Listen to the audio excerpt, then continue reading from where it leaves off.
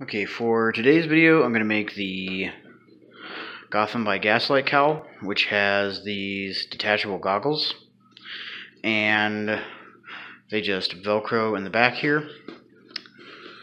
But this is not so much based off of the new animated movie that's coming out, although just getting hyped up for that is what made me want to make this. But on the original comic, which was done by Mike Mignola, and a few things of note, the way he drew it was the ears were more in the center of the cowl, and they had more of a thin, slender shape, and I tried to give them more of a gothic shape and look, and had this stitching along the front here. Now the goggles, it's been a while since I read the comic.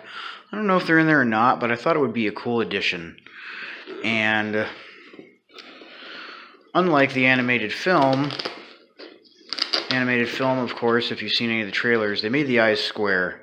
I did not make the eyes square on this one. I made them round, which is more true to the original comic book artwork.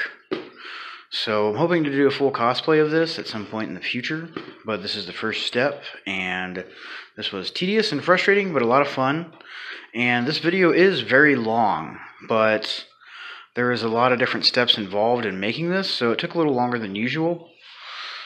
So hopefully this video will inspire you guys and give you some ideas, and let's get into the build. Alright, first step for this is to make my pattern, and my pattern here is made on a mannequin head that I squirted on and rubbed around some of this Elmer's school glue. You can then cover it in a plastic bag or saran wrap or anything you have. Make sure you stick it in there as good as possible, and you very carefully lay duct tape over it until you match it to the shape. Any static features like the ears, I just cut out of cardboard and tape to it. That'll end up on the final pattern. And same thing as the nose here. And of course on my first Batman cowl video, I didn't make the face. I just inserted a face from a plastic mask. And the reason for this is you can't, at least in my experience, get that kind of detail in foam without a serious amount of work, which we're going to have to do some of that type of work on this. I feel like with the new animated Gotham by Gaslight that's coming out, loses a lot of the stuff that made the original Mike Mignola drawn cowl look cool, so I'm going to put most of those elements in this. And yeah, once I get back to this actual subject, once I get my duct tape on here, I just draw out my cut lines with a Sharpie, which is where I'm eventually going to cut out these pattern pieces before I draw them onto the foam. Alrighty, so I cut out the pattern pieces from the duct tape, and I cut along this inside line here, and you're going to notice all of these V's and spaces here. They're just lines I had to cut into it in order to get the pattern to lay flat. Okay, and once I draw out the pattern, I will have to eventually glue all of these V's back together here. And the red here is the left side of the pattern that I have already cut out. Next, I'm going to trace it onto this blue foam and cut it out. And I already took a picture of this, so you will have the pattern. I'll put it up on the Facebook page like I normally do.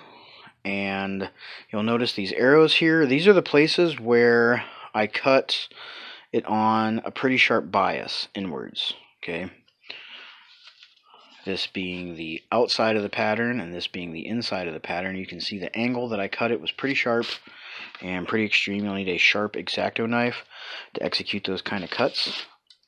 And once I have my left side pattern here, I just take it, flip it over, I'll trace it out on this blue and cut it out identically to this one, and then I'll have my right side pattern. So the very first step, now that I have all four main pieces of the pattern cut out, is to begin to glue them together. And as in so many other videos, I'm going to be using contact cement. And this has a handy applicator brush, and I just take the brush and I brush it in all these V's that have been cut into the pieces on all four pieces. Alright, now that the contact cement has sat here for about 15 minutes or so, enough that it's ready to be bonded, I'm going to go ahead and start putting all these together.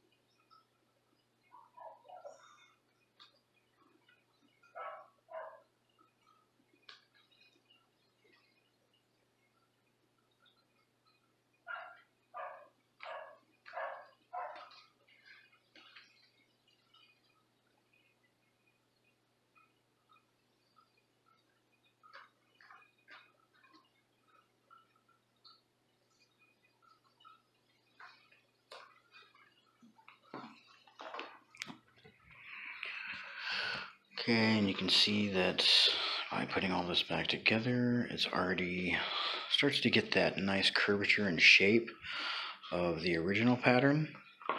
I'm going to do the same thing with these two as well. Right now that I have all of the corners put in together, I'm going to glue the red and blue center pieces together along this center seam here. Okay, I went ahead and glued the two center pieces together, and I put some more contact cement on it. Next, I'm going to be adding on the two side pieces. Alright, I now have all four sides together, and as you can see from this point, it's kind of a oblong, knobby, bumpy mess. But all this is going to get smoothed out, and that's where the final actual real definition of the cowl is going to come in. And that's all going to be due to several things. One is a heat gun. You're going to need one of these. The other one is something round. Could use the mannequin head, but it's actually a little smaller than this. Whenever I make my patterns on the mannequin head, I scale them up a little bit because my head is larger than it. This one is actually closer to the size of the top of my head and has a nice firm round surface that I can put any mask on, and then I can heat the mask, and applying pressure I can even and round out all of these bumps.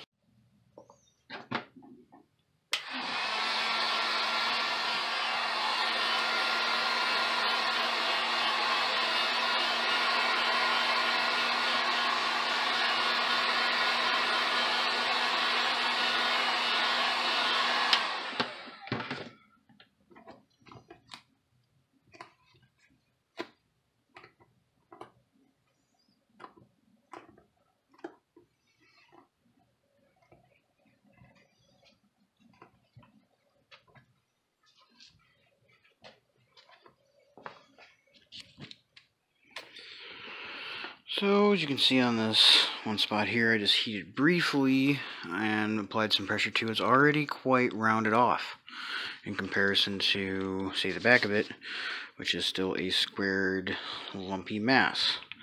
And I'm going to continue to do that all over the cowl until I get the shape worked in that I want. Alright, so using my heat gun, I've managed to work out most of the bumps, and I've also put some definition into the face here as far as cheekbones and the brow area, and pushing the eye holes in, pointing out the nose, shaping the bottom to actually fit my chin, etc., etc. And I don't film this because this literally takes several hours for me to heat and shape anything that I make, and I can't, this isn't to teach a full art class on proportion and anatomy. You're going to have to figure that out yourselves, I'm afraid, and heat and shape your projects as you like. Now, certain areas, I can give you some quick tips like this here to get the eyebrow. I simply heated this on the outside and then also blew some heat from the heat gun on the inside. Stuck my finger on the outside and pushed against it with my right finger while pushing down around it with my left. from the inside and out at the same time, which pushed out that area. That's kind of how I go through and form the cheeks and the area of the nose and everything. And I also will go and put this on and check it in a mirror to make sure it actually, you know, matches up to my features somewhat so I don't look goofy in it. Alright, so now that this has had as much definition as I can put in at this point with the heat gun, I took some Gorilla Super Glue and I just ran that all along all these seams on the inside where I already contact cemented. That's just to make sure that all these seams stay in place. And next, what I'm going to do is some sanding. I have a Dremel here, and all the sharp edges where I glued everything together and all these bumps, I'm going to smooth out with the Dremel.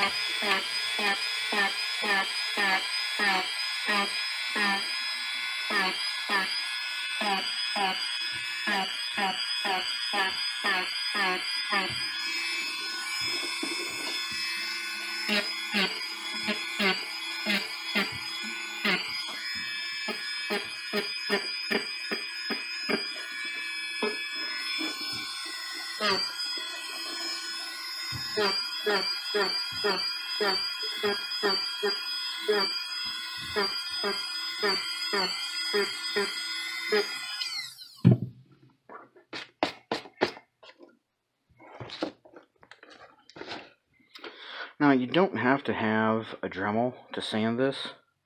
You can always just hand sand it, and I will hand sand this as well, just to help even everything out. But for all these initial bumps and lumps, so you can see I still got a little bit of a lump there right on that seam I need to work out. I start off by using the Dremel. It saves a lot of time. It's super fast to sand down some of these initial seams. But I'm going to continue this process and sand every single seam and line and crack all over this, and then go back through with some hand sanding. Okay, so now that I have the bulk of all the sanding done here, you can see it is much smoother and much more evened out. I'm going to take the heat gun here again, and I'm going to go over this, but I'm not going to get it as hot. I just want to reseal all these areas where I've sanded before I go on and do any hand sanding.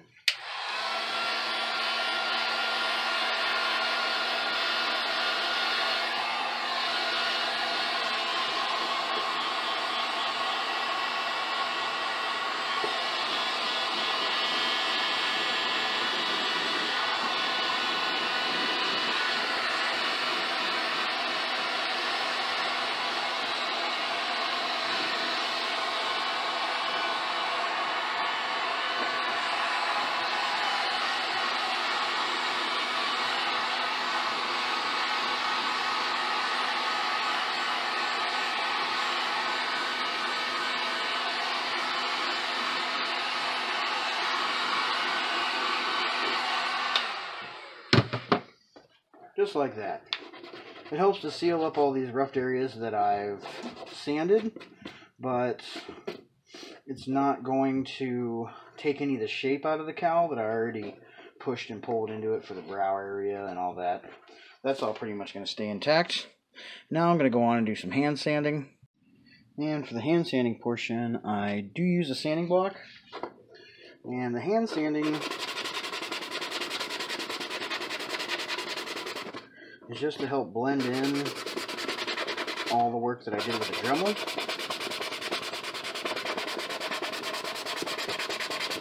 Just to help smooth out all those areas where I Dremeled it up. Alright, so I've finished the sanding and final heat gunning. I put a little bit more definition in the brows here, and sunk the eyes in some more, and articulated the nose, flattened out and rounded certain sections of the forehead. And I'm pretty happy with the chin here. I feel like whenever I have the Velcro on, this will close up quite nicely. And I also took, and the final thing I did was heat the ears. And I heated them on the inside to help pull this up away. And you'll see now that there's a space between here and that they have a curve. And that curve is what's keeping them stiff and standing up. And the next piece for this that I'm going to have to build is going to be the outside of the ears. And I'm going to do this by taking some 3mm foam and just trimming it up until I get one side. And I'll make a duplicate of that as the pattern for the second. And I will take photos of it and put it up online, but depending on how you heat and form and shape the foam for your cowl, it may or may not work. But I'm going to upload it to the Facebook. Alright, so here is the pattern piece that I came up with, and what I'm going to take a picture of and put up on Facebook. Next, I took the heat gun and put a crease in it. And then I already glued this side on. You can see here I used contact cement on this edge and on the inside of this to attach this here, and then I just pulled it back and put some super glue underneath it and stuck it down firmly in place with the super glue. Right, so now I have both sides glued on, and I heated them and shaped them so that they look the same.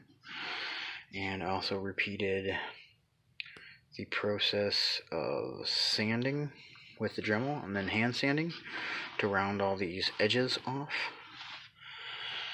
And next what I'm going to do is cut the line into the, yes, I'm going to cut a line into this after all this stuff. Cut a line into the face where I'm going to put the stitches through.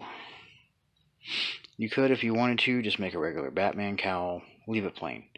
But since I'm doing the Gotham by Gaslight Batman cowl, on most of them I've looked at, there is a line through here with a series of stitches that go across. Some are in an X pattern, some are in a straight pattern. I like the straight pattern, so that's ultimately what I'm going to go with.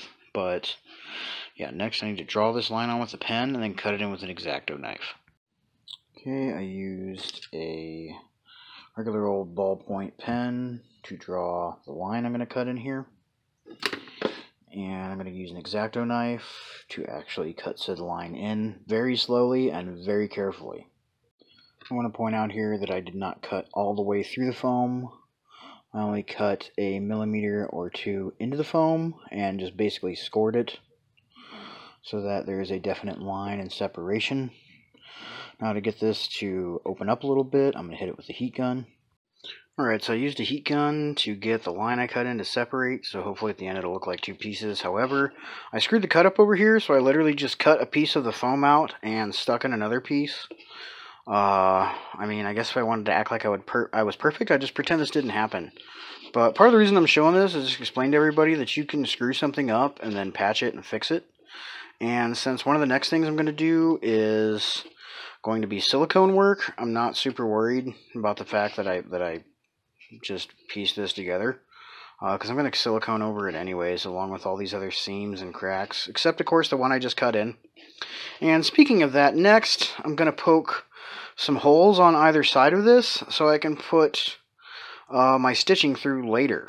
But I decided to poke the holes now instead of trying to do it after I did the siliconing, because that's going to make it real. What I'm working on now, you see all this white here, is I am sealing up all of the cracks and crevices and such. And to do that, I am using this stuff here, DAP Alex Plus All-Purpose Acrylic Latex Caulk plus Silicone. And since it's acrylic, it's water-based, so I never leave it in the tube. I put it in my caulking gun and I just squirt it into a Tupperware and use my finger to apply it. I suggest that you use gloves. I don't, but I'm a weirdo, I guess. And what I basically do with it is I get a little bit on the end of my finger, and then on any area where I would like to apply some to fill in a gap or crack or an uneven area, any sort of seam or anything like that. I spread it on the surface here where I need it. Okay. Then I also have a cup of tap water. This is just an old Tupperware. I'm obviously not going to use this for food again. And what's in here is just some tap water. It's turned white from the siliconing process. And what I do is I dip my index finger in it and get it wet. And I use my wet finger to just smooth out and even out the excess. And I do that to fill in the seams. And the nice thing about this is, since something like a cowl, for example, that's flexible, this will help fill in the seams like Bondo, but Bondo is actually quite brittle. And if you would put it on something like this, taking it off and on, it would chip and crack and come out. So that's why I use this stuff. And I'll show you some of the areas I've done. All the seams here, obviously I'm not going to do this artificial seam that I cut into it. Side seams where the ears attach on the corners, all along the top seams. The back especially needed a lot. And yeah, as far as the nose, I'm not going to cover that seam. And I did cut in a little line here from the bridge of the nose to the corners. I think that kind of gives it a old school nod to Adam West feel. And once I let this dry, I let it dry about 6 hours, and then I'll come back and I'll sand it. Now the only real piece of advice I can give for this is I would apply this as thin as possible, and if you need to, just do repeated applications. If you gunk it on too thick, you get kind of a weird lumpy line instead of the actual seam, which I kind of think looks worse. So I try to do it as thin as possible and do some sanding, and if I feel like I need to go back and refill it, I'll go back and do a couple more layers. Alright, so I let this sit overnight, and I've been doing some sanding. I don't use a Dremel on this for sure. It'll rip the silicone straight off of the foam and destroy your project, so don't use any power tools, be patient, especially with this phase. I usually just use a sanding block. I think this one is like 300 grit or 200 grit, I don't know. It's not super rough in any event. And I just go over and hand sand down. Now, it's kind of hard to visually see whenever you're looking at this whether or not there's still a lump. So there's two of the easiest ways I've personally found doing these types of projects over and over again is feeling it.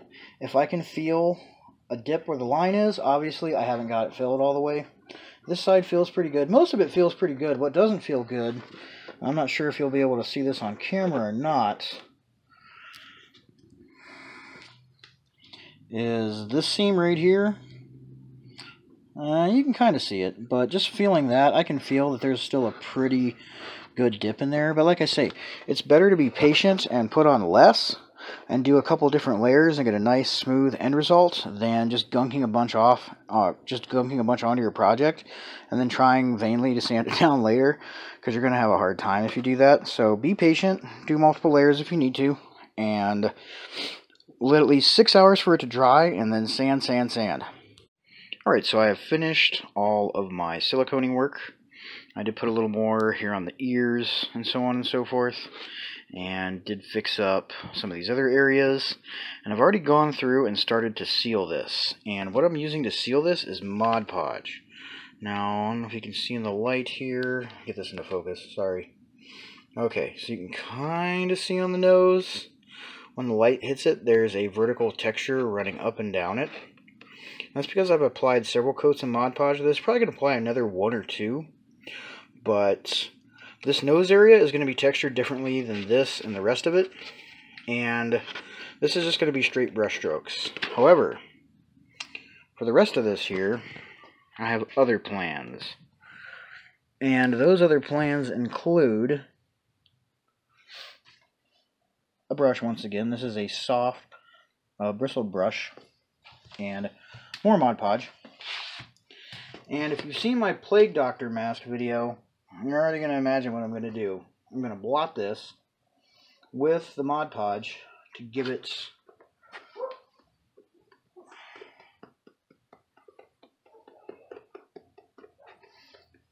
that type of a texture. Just blotting it on. Pretty thick too. This is going to take a little bit longer to dry. One initial thin coat of Mod Podge usually takes about, I would say a half hour to an hour at most. I think for this initial thin coat that I put over the whole thing, I think took me about 45 minutes to get totally dry.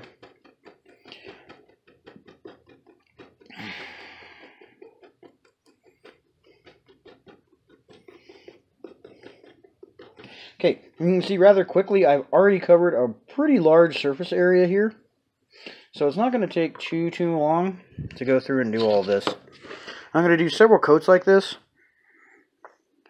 Mainly because Mod Podge is acrylic. And as it dries it will shrink. So to get a real nice texture and a rather, I'm not sure how to word this, consistent but random texture, I'm going to do several layers just like this and give it about 1 to 2 hours drying time in between each layer. Alright, so I did all my texturing. I did about 4 layers here. The first 2 layers pretty heavy, the next 2 layers were not so heavy. They were much lighter applications. The facial area here, I only did 2 light layers, and like I say, the actual nose piece, I did none. Okay, so that's the texturing done. And you'll notice now, I've started to go through and put the stitching in all these holes, which is super tedious. I was going to use leather, but I didn't. I know this kind of looks like leather. It's not. It's just EVA foam. I took a scrap piece of the 2mm EVA foam, and I heated it really good with the heat gun. It lost about 1 millimeter. Now I think it's about 1 millimeter thick, but it's super stiff and pretty resilient. And I cut that into thin strips, and I've been gradually feeding it through all these holes. And hopefully there's enough light you can see this. Yeah. So you can see the little ends here are just sticking out. I literally have to go through and contact cement all of these. I tried doing it in one continuous piece, but that just did not work out. So I ended up doing just one little piece at a time. Now that I have all of these stitching in, I'm going to go ahead and start doing some airbrushing. If you don't have an airbrush, you can always just spray paint this, or you could also brush paint the whole thing. But an airbrush is an initial investment. However, I feel that it is well worth it because I buy a $13.99, $13.59 container of paint, and I've had this for about 8 months, and it's still about half full. In comparison with most projects like this, I would have gone through at least half a dozen or 2 dozen cans of spray paint in the same amount of time working on all these projects and trying to put out at least a video a week. So this does save a lot of money. And I put some black in that I thinned out a little bit, and go ahead and just do my base coat.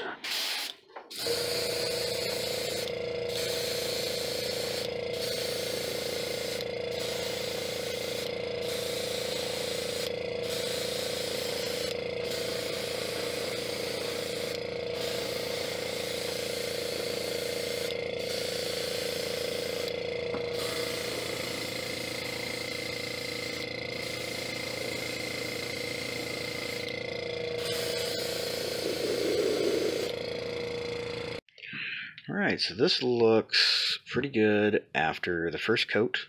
In fact, if you look here on the brows, you can barely even see the seams or any of that stuff. I feel like I did a pretty good job covering all that up. But you can still see the lines that I kind of scraped in for the forehead, and the wrinkles on the edge of the eyes and things like that came out really good. And I think the texture looks really good as well. Of course, this is just the first coat. I'm going to do a second coat as well. Okay, so now that I'm pretty much happy with the way this turned out looks, and don't feel like I need to do any more siliconing or repair work to cover seams or do anything like that, I am going to... Sorry, got some blue sanded dust on here and thought I was going to have to repaint something. Deep breath, freak out, over. Okay.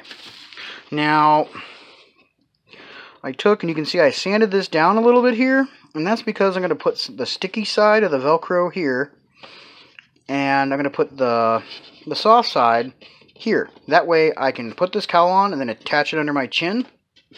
And once I glue this Velcro on, I'm going to move on to the goggles. Okay. Particular type of Velcro I'm using for this is industrial strength Velcro, and it is actually name brand.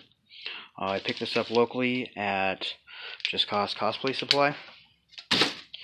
And what I've done here is I have a sheet of 2mm EVA craft foam that I cut to the width of the side of the Velcro that is soft, and I'm going to glue those two together. But I cut this a little bit longer so I can attach it to one side of the cowl, and over here is the hook side.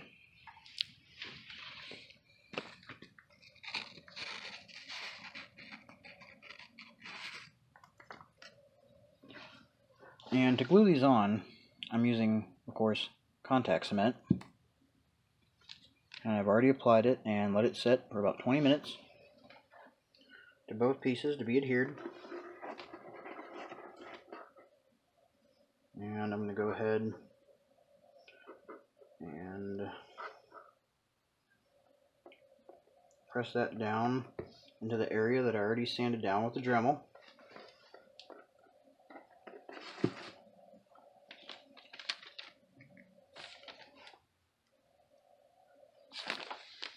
And for these other two pieces,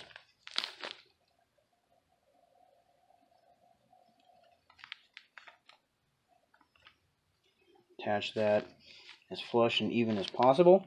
We have this overlap here.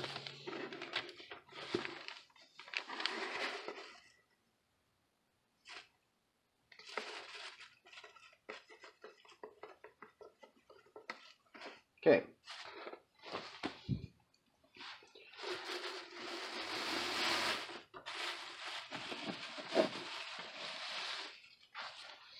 Now whenever I put the cowl on,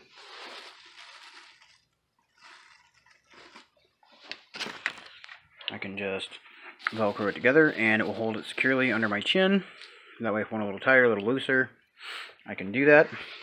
Or if I need to adjust it to compensate for a neck piece.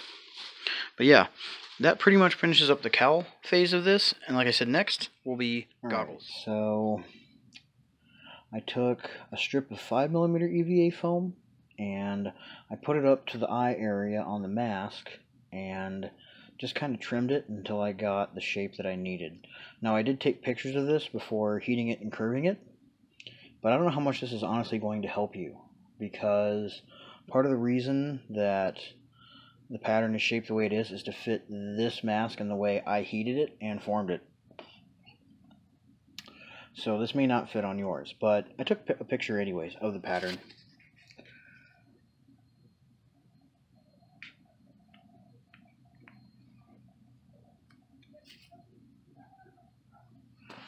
Alright, now I contact cemented this together. And I'm going to do the same with the other piece.